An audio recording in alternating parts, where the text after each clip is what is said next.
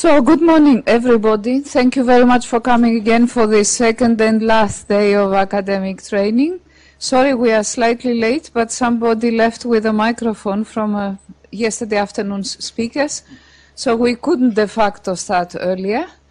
As a member of the IT department, as a sponsor of this lecture, I would like to remind everybody that these lectures are supposed to teach you how these things work and not to encourage you to use certain resources for investigating further. And I leave the floor to the speaker because we have a lot of material and we prefer to have time for questions and answers. Thank you. Okay. So, were all of you here yesterday? Yes, okay, wow, you're brave enough to come back. Okay. So the question is, when you sort of try to get your head around Bitcoin, and you have to think about, okay, what is value really? So, I mean, we value things like gold and silver, but is it based upon is there some inherent value in them? I mean, gold is great for using on electrical contacts and things like that, but basically people just sort of put it into bars and store it away or use it in jewelry and things like that because it's pretty. Or is value sort of in demand for some sort of scarce resource? Is that what the value is? That seems sort of artificial. What happens if suddenly the supply increases? Somebody finds a new mother lode of gold where there's a huge quantity now suddenly available. What happens then?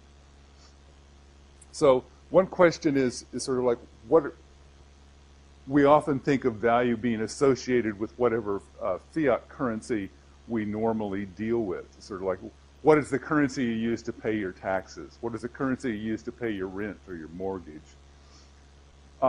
One interesting question that can kind of get you thinking about it is, okay, so if you pay in Swiss francs, what is the value of 100 Swiss francs 3 months from now? It's 100 Swiss francs, right? But if I asked you, what is the value of 100 euros 3 months from now, you'd say, I don't know. But if you pay your taxes and your rent and mortgage in euros, you say, oh, well, 100 euros 3 months from now is 100 euros. But if I ask you what Swiss francs are going to be, you say, I don't know. So we're all the time balancing different values and different exchange rates between different kinds of currency. So the same thing is true in Bitcoin. It's a little strange to get your head around because it's just a number. But if you think about, well, that's what your bank account is too, right? It's just a number. Okay, so we have this thing that we call a blockchain, which keeps track in a ledger form of all of the transactions that have occurred in Bitcoin. The first transaction, the Genesis block, was in January 3rd of 2009. All these transactions are available for inspection. They're pseudonymous. They're not entirely anonymous because you can, with some difficulty, figure out basically who it is that's making transactions. So it can be difficult depending upon your skill in analyzing the transactions in the blockchain, and also how skilled the person was at hiding their identity. So it's sort of like two different ways. But you can do things that help to hide your identity, but somebody can still sort of figure out what transactions you're doing. So there was this article that was in fact published on the 27th that you can read about how people have claimed that they can basically figure out about 70% of the transactions on the blockchain. So you do mining then, this mining process that we talk about that you're not supposed to do here at Slack. You don't do mining here. That's not, my God. CERN, thank you. The mining is to prevent somebody from being able to spend a Bitcoin multiple times. So if you think about, I could make a transaction with this person over here, and the transaction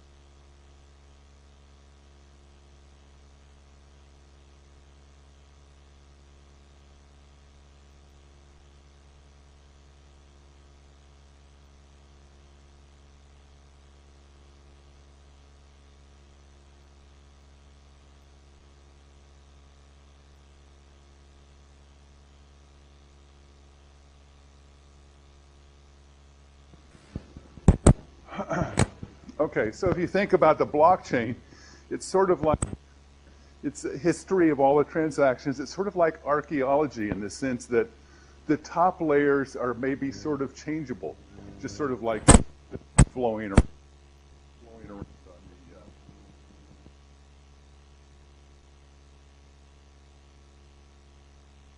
the, you get into the blockchain.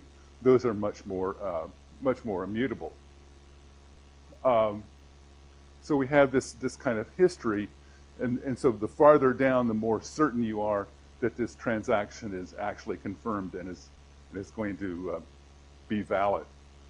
Now, based off of this blockchain idea, people have built a lot of alternative coins. In fact, if you go to this website here, there's actually like more than a full page list of all sorts of alternative coins that people have designed, thinking that they could get around maybe this limitation or that limitation associated with Bitcoins. So for instance, one thing would be an alternative for Kickstarter. So if you wanted to fund some new initiative, then here's the way to do it with that's documented in TechCrunch just very recently. So as a way to do crowdfunding using Bitcoin, and basically all the money goes to the person actually trying to start this initiative, not necessarily to the to something like Kickstarter. So you're doing direct funding. That's one of the benefits of something like these alternative currencies, is they're direct, peer-to-peer. They remove the middleman out of all these transactions. Another type of thing is music. Suppose that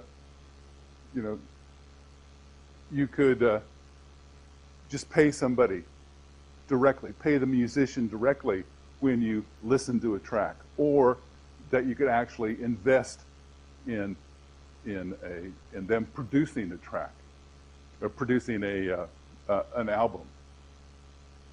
Peer Tracks is actually funding this kind of effort to come up with sort of music coins, and the initial funding for that is ending just right now. If you went to this site, I think it would probably say, okay, we have just stopped funding the site. So what people were doing was buying in, just sort of like initial investors, just like a startup. You can replace stock changes with something like Bitcoin. The CEO of Overstock.com is really upset about all the intermediaries associated with buying and selling shares of stock. You could become like a company. I think we talked about this yesterday. Sell shares in yourself. You, of course, want to keep some of yourself that you own. You don't want to sell all of them, but you sell shares in yourself if you've got an idea. Smart contracts, described in this Wikipedia article, where you can basically control with a language in the transaction about what are the conditions under which a coin is paid out. A replacement for the domain name system, DNS. It's called Namecoin. So there are all sorts of things here. This is an incredibly disruptive technology. It has the possibility of just completely restructuring the way that we do things. The fact that you can carry on these transactions by trusting the technology. You trust the cryptography and the technology associated with that protect the transaction, and it doesn't require any trust in the person that you're doing the transaction with. So, okay, as we've said, the blockchain is a ledger of all the transactions since the start of time. But the definition of a blockchain doesn't specify what is in the transaction. So we group the transactions into blocks. These transactions flow out across the network. These miners gathered these transactions together, put them into blocks. First block was the Genesis block, as we said. New blocks are added by consensus. So when a miner declares, I found a block, he broadcasts that to the network. And people then add that to their version of the blockchain. So everybody that's running a full node in Bitcoin has a copy of the whole blockchain. Each block points to the previous block. That's why it's a chain. Sometimes there are different versions of the chain. So two different miners will get a block that both points to the same block, and that's called a fork. Then people will start building on two different versions of the chain. And eventually what happens is somebody notices that one of these versions of the chain is longer than the other. And when they do, then everybody gives up on the shorter one and goes over to the longer one. So that means that just because somebody has mined a block that contains your transaction doesn't necessarily mean it is actually confirmed. It might get tossed away to be mined. It'll be mined later, presumably, but just because it's been mined once doesn't mean it will be actually verified. So the idea here is then, by consensus, you prevent double spending because only one of the transactions that spend a particular coin will be considered valid. That's part of the validity testing that goes into these blocks. So, okay, so you have, again, if you have a fork, you start building two chains, and then one of them eventually becomes longer, and that's the one that wins, and the others go away. That's why it's important to make sure that these mining pools that we talked about yesterday stay below 51%. We'll talk about that a little later. So the full chain is 25 gigabytes. So if you download a full client wallet, full node, it will download all 25 gigabytes to your computer. Now you can see how much it's grown. This, probably can't read it, this is a year ago. Okay, so it's gone.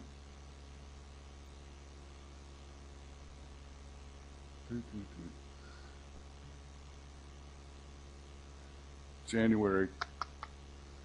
So this was about 2.5 gigabytes. So it's grown by 10 gigabytes in the last year. That doesn't look like it's a linear curve either. So this is going up pretty quickly. Okay, so the blocks are mined and added to the chain based on this verified thing that we called proof of work. We talked a bunch about proof of work yesterday. And so the miners assemble this block of transactions, and then once they've got this block together, they try to solve a problem. And this problem is coming up with an additional number that they hash with a block header to make the subsequent hash smaller than a certain number. So the average time to add a new block is 10 minutes. At the current rate, the maximum transaction rate is about 7 per second. That's the maximum rate. based upon this 10 minutes per block and the average transaction size and the fact that a block has a limit of about a megabyte. Okay, so the current average transaction rate is about 1 per second. We get about 80,000 transactions per day. I mean, if you remember when we looked at blockchain.info yesterday and you could see the transactions going by, it's roughly about 1 a second. So the full network node, when you download that, as I said, takes greater than 25 gigabytes. And of course, that's beyond the capability of most mobile devices, so they don't participate fully in the Bitcoin network. They have an abbreviated version that they maintain. So this is a 7-day average of the number of transactions. It's going back to January. So this is basically like the last year. I'm sorry, the last 2 years. January of 2013. Now it's interesting because look at this spike here. It's sort of like amazing. What happened there? So that happened in November of last year. And so I looked over at what was the value of the Bitcoin. Well, this is where the value skyrocketed up to almost $1,300. That was when the Chinese started using Bitcoin to move money out of China. And it goes back right here is where the Chinese government woke up and said, no, no, no, no, no, you can't do that. And so the demand immediately dropped off. And then there were actually even some further restrictions right in here, and also Mt. Gox, which was a really big exchange, shuts down. And so that dropped the price again here. And you can see it's sort of leveled off now at around, it's going up and down around between $350 and $400 per Bitcoin at the current time. But there was that incredible price bubble. And of course, as you can see, a very large number of transactions that were occurring at that point in time. So let's talk about proof of work. The amount of work that is required dynamically changes. So you want to be able to mine one block about every 10 minutes. So every 2016 blocks, they reevaluate what the average amount of time to mine a block is and dynamically adjust up and down how much work it should take to mine one. And 2016 blocks happens about every 2 weeks. So about every 2 weeks, they adjust the difficulty. So as we said, the problem was to find that nonce so that the cryptic hash of the block header and the nonce fits below has some number of binary zeros initially, currently about 40. So once that problem is solved, the miner who has solved it transmits that block to all of the nodes, and it goes spreading out across the Bitcoin network. So all the miners are the network. People with full nodes are all connected, sort of peer-to-peer. So it's not through any central server. It's like when you download a wallet and become part of the Bitcoin network.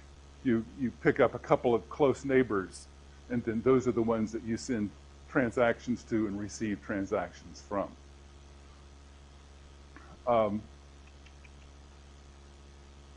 So, of course, the reward for mining a block is currently 25 Bitcoins, plus any of the transaction fees that are in the transactions that are included in that block. So you get 25. And usually now the transaction fees are typically pretty low. It will be like maybe a tenth of a Bitcoin in addition to the 25 Bitcoins. So there are some issues with the proof of work.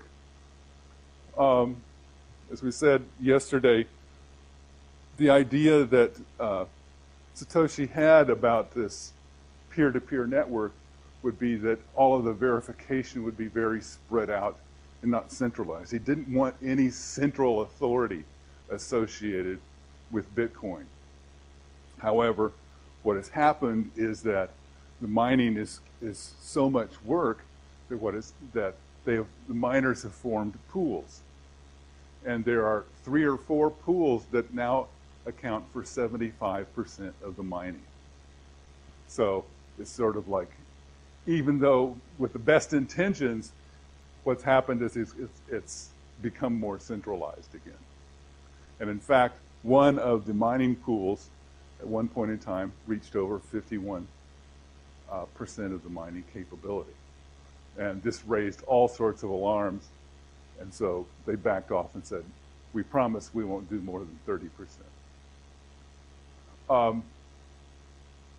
So yeah, Ghash.io is the one that actually exceeded 50%. So another problem is this rate of 7 transactions a second. God, that's not enough to support, serious financial transaction rate. So it doesn't scale up, and so people are looking at what changes potentially that could be made to the algorithms so that it could be scaled up, or so that you could remove this kind of restriction. Another problem is that the reward that you get, 25 bitcoins, barely pays for the mining. As we said yesterday, unless you can get somebody else's electricity, don't do it here. It takes, buying the mining equipment and paying for the electricity, you'll maybe break even in about a year. That's breaking even. It might help warm your house during the winter and things like that, but so you could maybe save on your heating bill. So another problem here is that the increase in value, so you get more bitcoins. 25 bitcoins are sort of added to the total number of bitcoins every 10 minutes, right? So there's an increase in the number of bitcoins. Where does that value go? This value goes externally. It's paid out for hardware and electricity. So the sort of increase in value associated with the bitcoins goes out of the bitcoins network somewhere else. And all this effort, 300 petahashes a second, all this effort is solving a problem that nobody really cares about. I mean,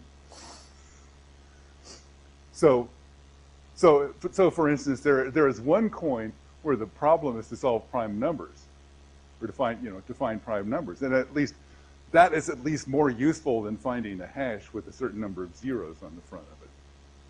So there is an alternative coin called prime coin that does that. So this is sort of a real problem. All this work is done, 300 petahashes a second, for basically nothing that's useful at all.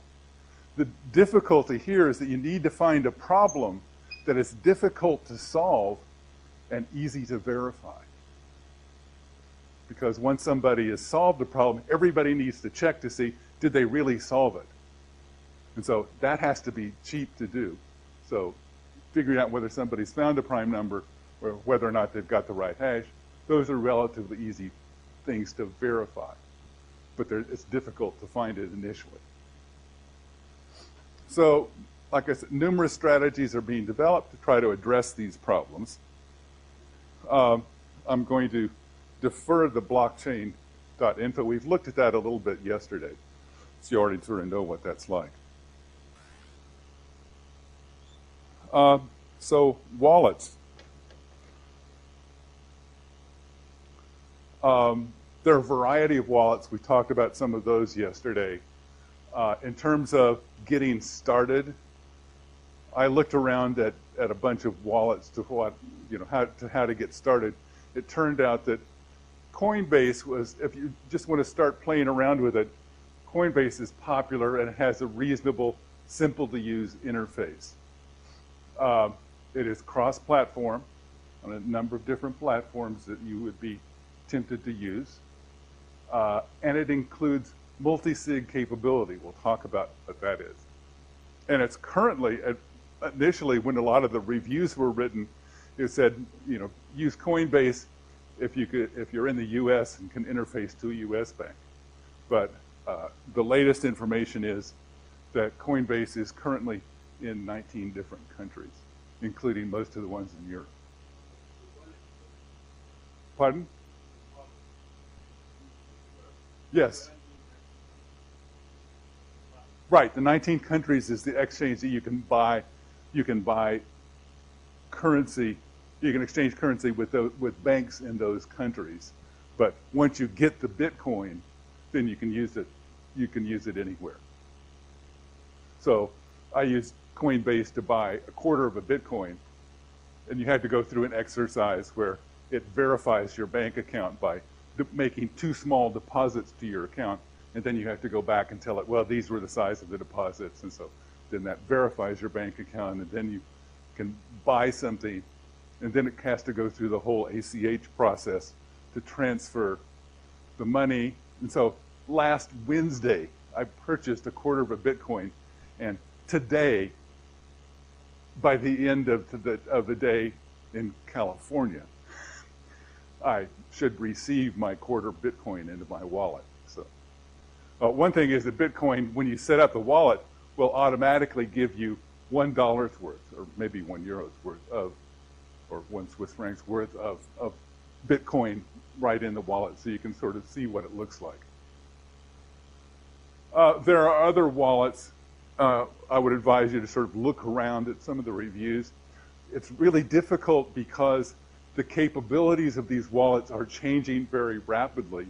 And so it's easy to read a review that was written 2 or 3 years ago. And the wallet has significantly changed in terms of features since then. However, Multibit is also a well-regarded cross-platform wallet. Armory is considered the safest one, but of course, you know what security and usability mean. It's sort of like, it's always like this, right? Security goes up, usability goes down. So Armory is considered very safe cross-platform, and it's more difficult to use. There are hardware wallets you can use where they store your private keys off of the computer, and then you attach it to the computer with a USB stick. One of these is Tracer. There's also another one that can be used. And of course, then there are paper wallets where you can print out your private key and keep it on paper. In your country, there's this reference link, howtobybitcoins.info, which basically says by country how you can buy Bitcoins.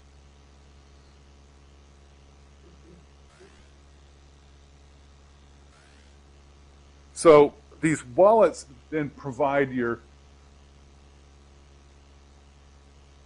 that's the same.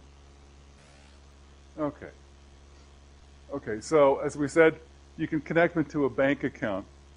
When you initially connect to the bank account, with Coinbase it said, okay, we can either make a couple of deposits, and you'll have to tell me what the deposits are, or you can just give me your user ID and password and we'll log into your bank directly. It's like, oh no, I'm not going to do that.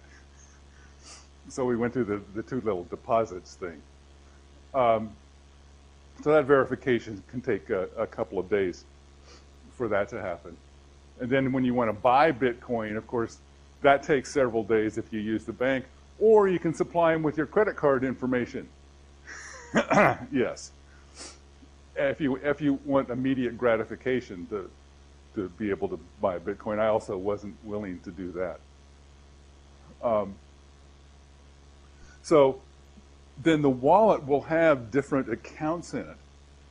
And you can have sort of a quick access thing where that would be sort of like cash. Okay, be like the cash you'd carry around in your pocket to make exchanges. And then the Coinbase wallet also has a vault that you can put money in. You can put Bitcoins in this vault, and to take them out, there's a 2-day delay. That's the default. Is to get money out of the vault requires that you think about it 2 days in advance, and then you can take it out. So, as you can imagine, that provides some safety factor, not only so that you don't spend it too quickly, but also so that you can, if something happens, you can maybe intercept the bad guys before they actually get the money out of your vault.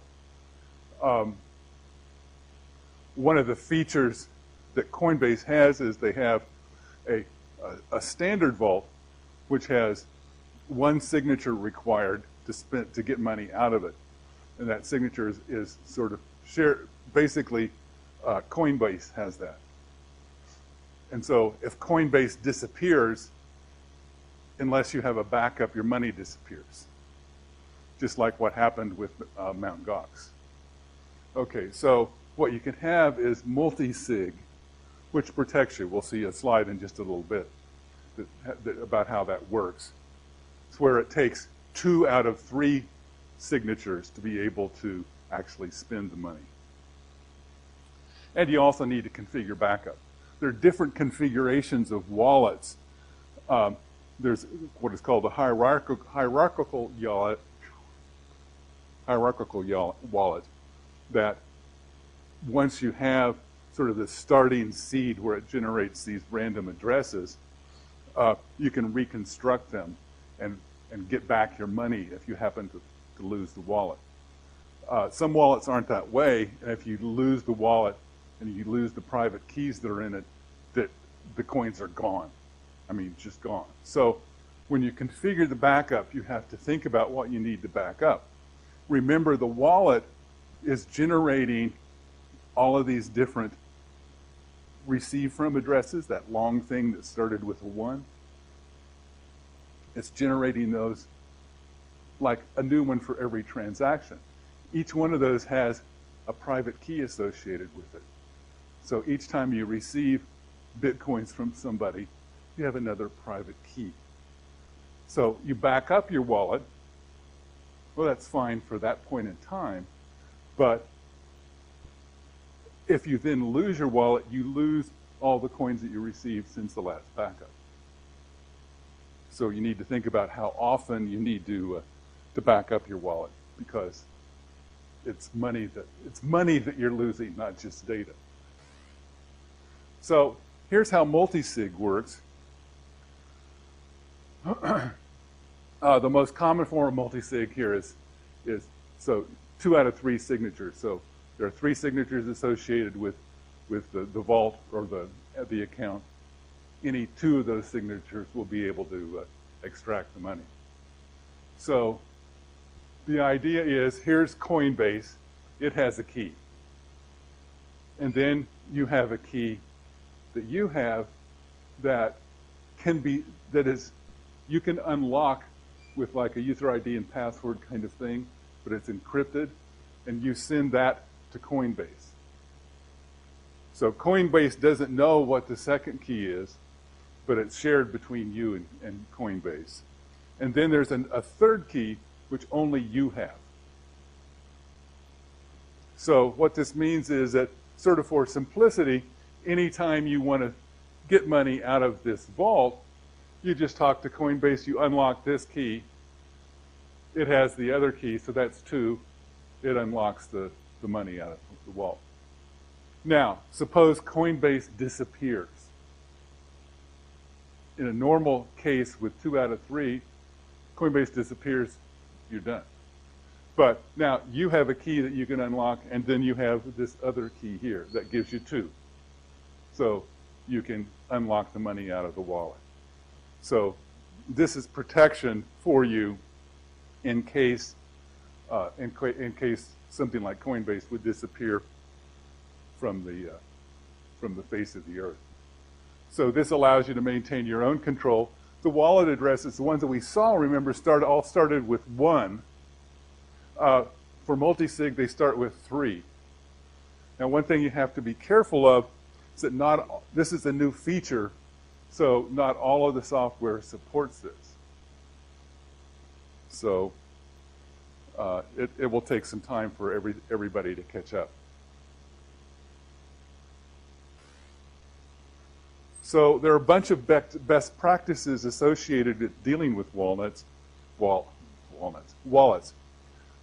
you want to distribute money between different wallets, just like you have different accounts, and use a variety. You have a desktop wallet, a wallet that you use on your phone, an offline wallet, just like you have savings accounts and checkings accounts and carry cash and those kinds of things. Those are used for different purposes. Use multi-sig wallets where possible. Make regular backups. Make sure that you encrypt your wallet so that if somebody steals your laptop or steals your phone, they don't have direct access to it. And there are a variety of good encryption algorithms available. Good passphrases. Remember, the attackers have, millions and millions of passwords that people use. And the question is, can you actually come up with a password that nobody else has thought of? Now, typically, most passwords start with a capital letter, have some number of lowercase letters, and then some number of digits. And depending upon the constraints, end with an exclamation point. Okay, that's the typical strong password.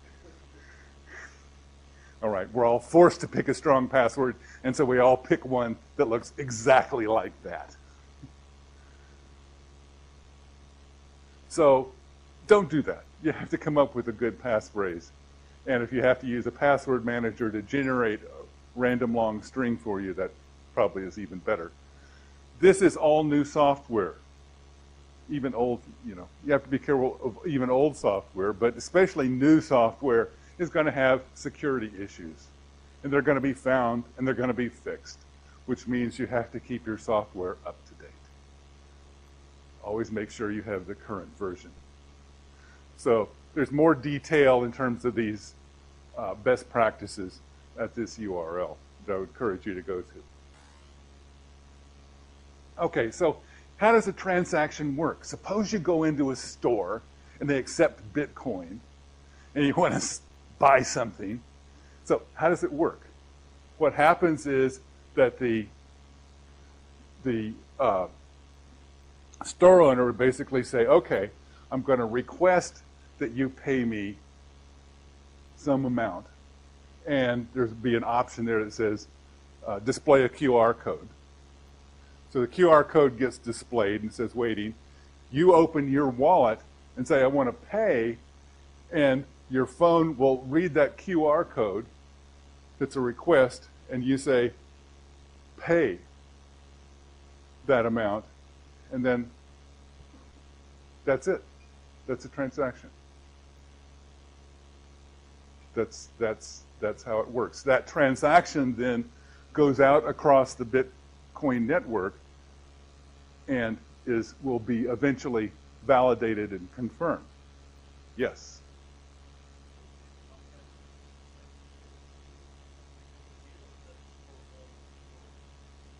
It's for all the world. No, you might get in first. Well, or you can get there earlier. Well, no. So to be confirmed, you would have to wait like 10 minutes. That's when the next block is going to get mined, right? However, typically, I'm not sure about here, but typically in the U.S., where you have the mag card stripe and then you sign, in many stores, if the amount is under a certain amount, they don't even bother with the signature. I mean, it doesn't mean anything anyway, since they can't even see what scribble you make on the little screen. So, like for at the grocery store I shop at, if the amount that I'm buying is under $50, I don't ever have to sign anything. If I go to Costco, which is a big box store, I don't have to sign if it's under $100. So the same sort of rules would tend to apply here for smaller transactions. You're not going to have to wait until the block is verified. That's 10 minutes. For it to be really verified, the standard rule is it has to be 6 deep in the blockchain. That's an hour. So nobody's going to wait that long, except you might wait that long if you're buying a car using Bitcoin, because it takes that long to fill out all the other paperwork anyway.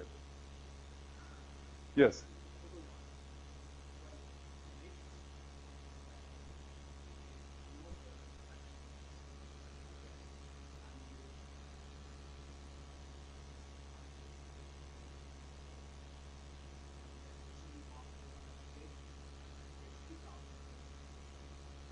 That's right.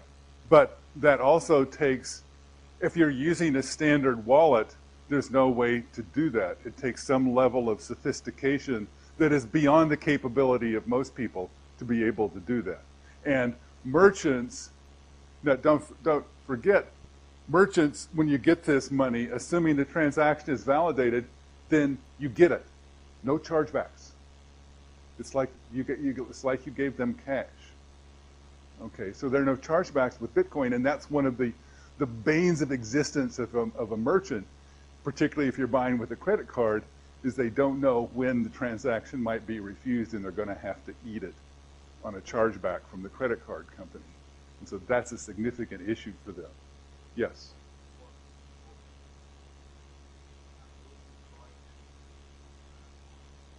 I'm sorry, is that what? No, they will go into the unmined transaction pool, and they'll be mined later if they're valid. If it detects that a double spend, then one of the transactions will be invalidated. Yes.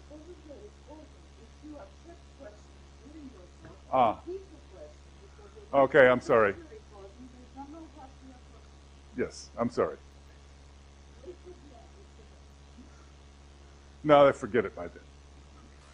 All right, so the transaction, this is pretty flexible. You can not only use this sort of in-person thing with the camera, using the camera on the phone.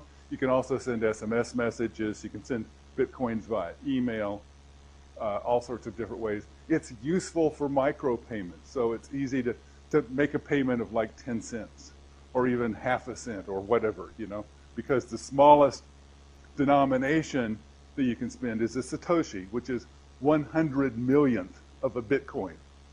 So you can actually send 100 millionth of a Bitcoin to somebody. So there are simple plugins that you can put on your web page to request donations or contributions for some cause, or even just to say, yeah, I like this blog post that you wrote. I'll give you 10 cents, or I'll give you 5 cents for that. So except for the mining fee, all the funds go to the person that you're sending the money to, which is different than, this is another reason that merchants are more likely to take a chance on whether or not the transaction is actually going to go through, because they're going to get all the money. They're not going to lose 3 or 4% of it to the credit card company. So if you think about getting all of these transactions coming in, it's all of these coins coming in, you think about, you get this big bag of coins eventually, or even as you spend things, you're going to get little amounts of change back. So how does all that work anyway? Because it seems like your wallet would kind of fill up with all these small amounts of money. Well, what happens is after a while, the wallets will initiate a transaction when they reach about 100 small amounts, 100 different amounts. they'll send a transaction through that basically consolidates all of the small amounts into one bigger amount. And so you have like a single coin then in your wallet.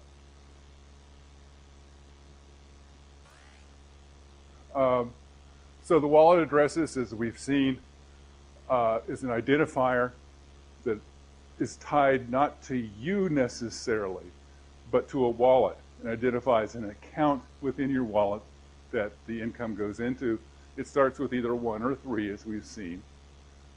It's not tied to your identity. You should use a different address for every transaction. And here's the sample address. They look really unmemorable. They are not anonymous. It is possible to tie these back to an IP address. So again, there's the reference to that one place where they were able to do that. Now, we've talked about proof of work type things. We've talked about the problems of proof of work. So there are also alternatives to this. There's proof of burn, proof of ownership, proof of stake. Proof of burn is kind of interesting. What you do is instead of actually directly performing work or paying money to the electricity utility, you send a certain number of bitcoins to an address. And this address is basically, it's sort of like a dead drop. You send the bitcoins there and they can't be spent. There's sort of like there's nobody there. So you send the bitcoins to this address. And based on the number of bitcoins you burn, because they're no longer usable by anybody, that will change the amount of work that you have to do to actually do the mining. So say instead of 40 bits of zeros, if I send a couple of bitcoins over there, then I only have to do 30 bits of zeros in the hash. So it relaxes, it eases a lot the amount of work that I have to do the mining. And what this does in this case is you burn these bitcoins. You're not paying as much money to the electric utility and to the hardware people again. Because you've burnt these bitcoins and they're no longer usable, they're lost, it basically is deflationary and it raises the value of the bitcoin for everybody else that has bitcoins. So it has some direct value to the whole Bitcoin economy, and it also doesn't use as much energy doing actually useless things. So that one's kind of an interesting concept. No, it's one of the possibilities. And people have, there's this long list of coins that are being proposed in various ways. It's certainly not implemented for Bitcoin. Bitcoin is going to go on like it currently is. That doesn't mean that people won't come up, or that doesn't mean that it will be the thing that goes on forever, that people won't come up with alternative coins. I mean, think about the auto industry and how many of those early manufacturers are still in existence now. So autos were also a disruptive technology. Side chains are a way to sort of allow experimentation in other kinds of these things. So that's getting a lot of interest right now because people are looking for alternative ways, but they don't want to mess with the Bitcoin code. There's the reference code that Satoshi wrote, and everybody wants to make sure that if you re-implement it somehow, that it still is consistent with that reference code. But everybody's scared to make a change directly there or a change directly to the current blockchain. So you have side chains, which basically allows you to put some bitcoins in escrow in the blockchain and then take that value out, do a bunch of transactions over here at the side using some other kinds of algorithms to see how that works, and then you can always exchange that back at a later date. So it's a way of transferring it. it back in. Ethereum is a new coin that's just going to be available early next year. It's got a scripting language in it. Remember we talked about the scripting language in Bitcoin being sort of a restricted version of Forth. This is Turing complete. So you can write any program in there that you want, which should be really interesting. And has a lot of possibilities I think that people are just going to be starting to dream about. And then there are all sorts of other altcoins. One thing I wanted to talk about quickly is this idea of proof of stake. So the difficulty of producing a block in this case depends on how many Bitcoins you own. So if you have a lot of, it wouldn't be Bitcoins in this case, it would be some other kind of alternative coin. So there are many variations. This pure coin is hybrid, so here the mining difficulty is proportional to how many coins you have. However, it still takes an hour for a transaction to be secure. The next coin is the shareholder produces a block determined by stakes. It's still necessary to have 10 blocks for security, and even then the level of security isn't clear. TAP-OS, every transaction has a hash of the previous block and no way to decide who gets to generate the next block. So there's still some work going on there.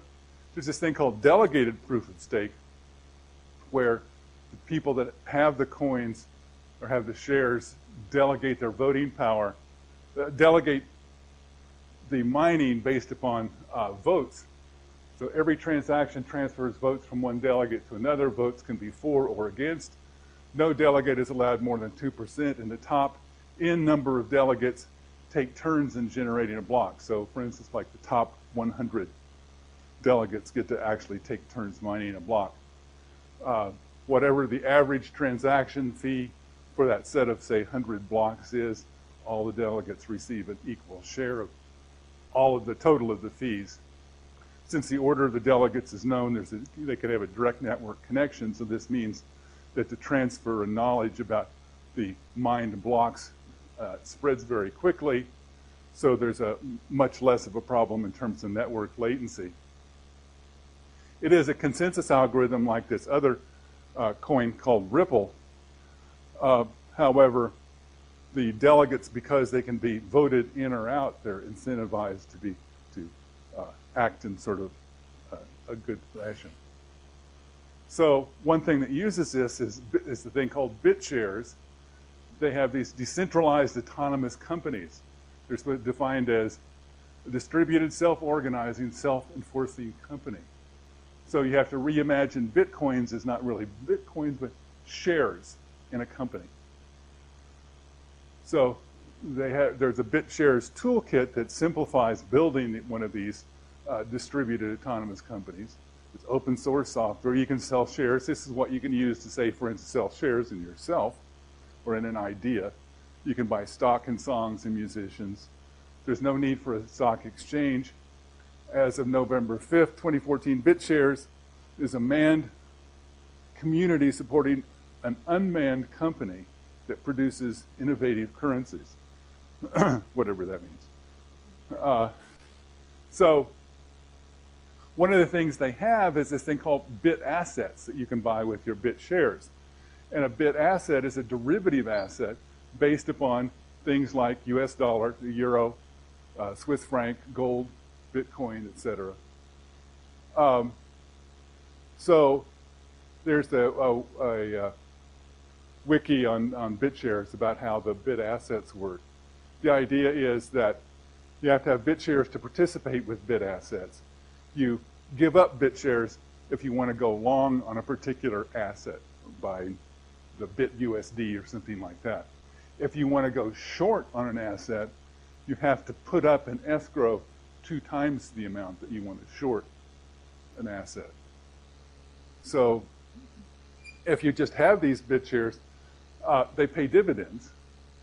So you get interest. This is important for people that just sort of buy and hold. They get a portion of the transaction fees. The shorts give up their interest, and that's where the long people get to get the interest from. it tracks a real-world asset. So it tracks a dollar or tracks a euro. And to understand how it works, I would advise you to go to this URL about how there's a bookie Bob that gives a description of how it actually would work in the real world. Now, here's a graph of the value of Bitcoin since the 25th of August, and you can see it's kind of been floating down and floating around in terms of the value. This is the value of the BitUSD, and notice it's basically very flat. Even at a fairly low volume level, you would expect at a higher volume level, it would be even there would be even less variation. So it basically very closely tracks right at it's worth $1. So the idea is that if you have BitUSD and you pay a merchant in BitUSD or BitEuro, they would be more comfortable because they know they're going to get a euro at the other, when they try to cash it in. So there are many online references, many flavors of DAX or Distributed Autonomous Organization is the other acronym. So you can use your favorite search engine. This is a disruptive technology. So a lot of people, a lot of institutions are going to be threatened by this.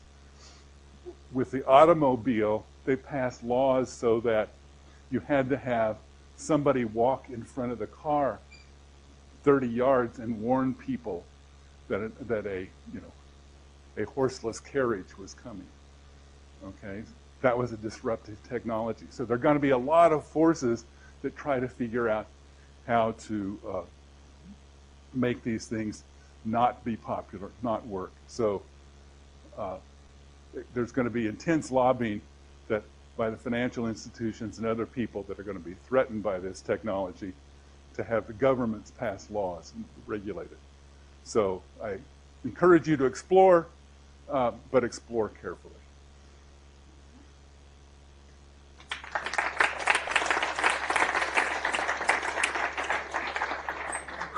Wow, 12:02, great. Oh my God. So, I start from here, then you pass the mic. We have 3 questions.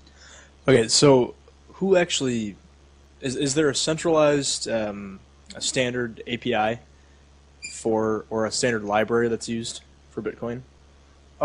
Certainly the Satoshi code has a standard API, but that's not necessarily the easiest one to use, and some of the other, depending on what level you want to get into, and make calls to it, then so a lot of the wallets have other kinds of APIs. And those libraries are, the implementation is a derivative of the Satoshi implementation? Yeah. Or I guess my question is, how do they check to make sure that somebody's API, somebody's implementation of these algorithms is secure and there's no, backdoors or anything that they've put in there? Well, that's one reason for picking an open source version. Right. Okay.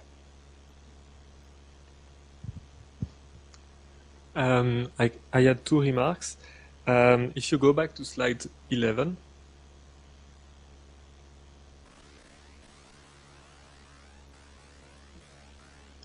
here you said the reward barely pays for the hardware and the energy to mine, but I don't see how this is an issue. This is just the market, because if you mine your bitcoins and you sell them for dollars to pay your electricity bill, the price will be just above what you need to pay your electricity because there is competition.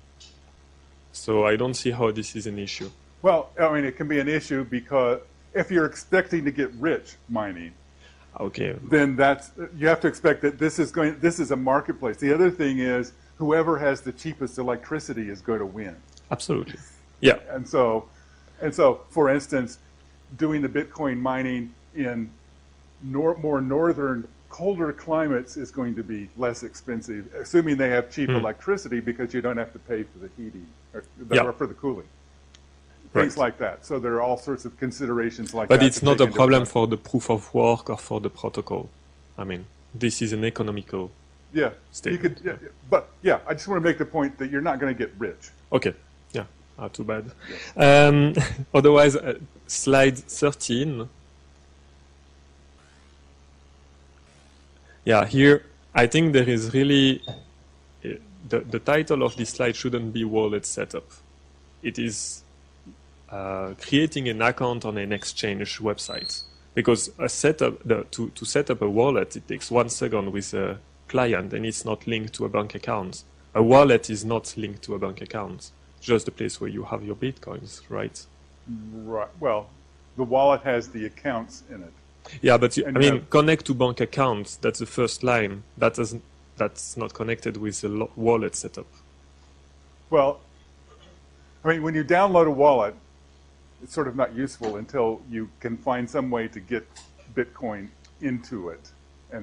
Yes. And typically what you do is connect it to some Bitcoin. You don't have to, true, you don't have to. You could buy Bitcoin from your friend. Yes. So, Yeah, okay. yes. So that was just my point. I mean, because Yeah. it could be misleading that, I mean, why do you have to... The idea of Bitcoin was to get rid of middlemen and banks. Right. So, Right. Or you could go to an ATM and feed in cash. Yeah. I am coming around. Sorry.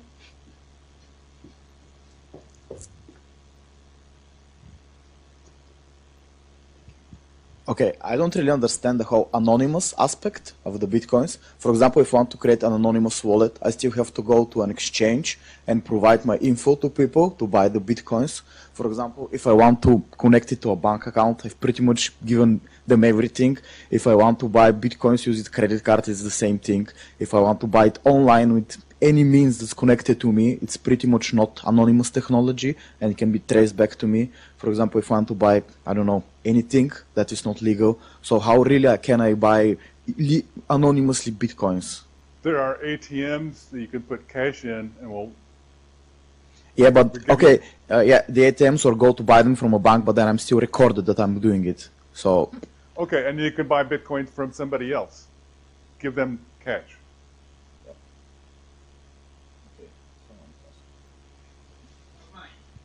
Yeah, but also, sorry, but except in okay, but except giving cash, are there no other ways to get anonymously Bitcoins? Because this is kind of, again, destroying the purpose of the technology. I could just go to the person I want to buy the thing and give him cash.